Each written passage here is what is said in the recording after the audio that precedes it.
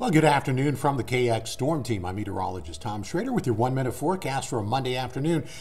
This is just a tiny bit deceiving here, but if you look closely, you'll see what I mean.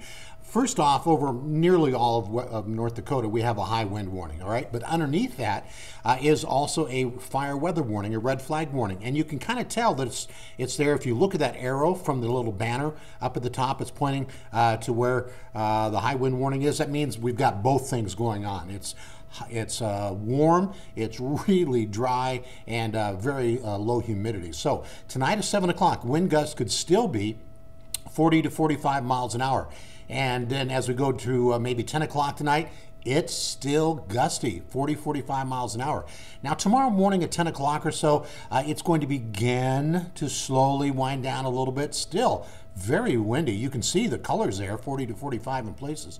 By 4 o'clock tomorrow afternoon, the strongest wind should, for the most part, be south of Lake Sakakawea, and then the wind will start tapering off even a little bit more tomorrow night. Also want to tell you, it's going to get colder for at least a couple of days. You're going to want the heavy jacket. So for the latest forecast, I'll have it on KX News, but you can join us tonight for KX News at 5, 6, 9 over on the CW and 10.